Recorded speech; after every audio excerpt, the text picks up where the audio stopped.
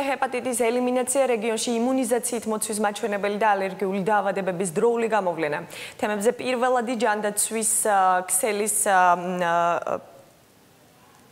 ქსელის პერსონალისთვის კონფერენცია გაიმართა.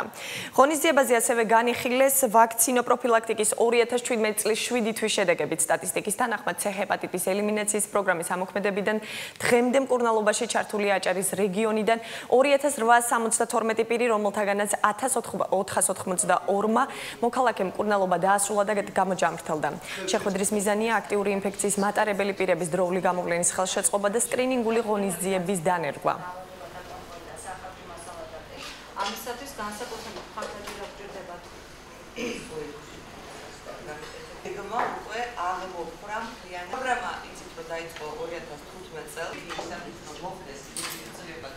მნიშვნელობა გახავთ ძალიან დიდი, ვინაიდან ჰეპატიტის სახელმწიფო პროგრამა იცით 2015 წლიდან რეგიონში ხორციელდება, მაგრამ უფრო მეტი ინფიცირებული გვყავს, ვიდრე არის სახელმწიფო პროგრამაში ჩართული, ამიტომ ყველა პიროვნებამ უნდა გაიგოს თავისი სტატუსის შესახებ და დროულად დაიწყოს მკურნალობა.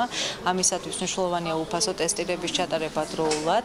მეორე ის, რომ ვაქცინაციით მოცვის მაჩვენებლების გაზრდა განსაკუთრებით მნიშვნელოვანია მართვადი დაავადებების პრევენციისათვის და განსაკუთრებით სიახლე იქნება ალერგიული დაავადებების დიაგნოსტიკასა და მართვაში, რომელსაც სიგეზიის უნივერსიტეტის ეპიდემიოლოგი წაუძღვება. შეიძლება ითქვას თუნდაც ჰეპატიტთან დაკავშირებით, რომ პირველი ეტაპი ჩაიარა წარმატებით და კიდევ ერთხელ პირველადი ჯანდაცვის რგოლის ექიმების ჩართულობა გვჭირდება, რომ მეტად იყოს ინფორმირებული ჩვენი მოქალაქეები ამ პროგრამის წარმატების შესახებ და რომ მაქსიმალურად მეტი კონტინგენტი იყოს მოცული ამ დროისათვის, რომ მოხდეს შემდგომ მათთვის, ვისაც რა თქმა უნდა ჰეპატიტი ექნება დადებითი მედიკამენტების დროული მიწოდება.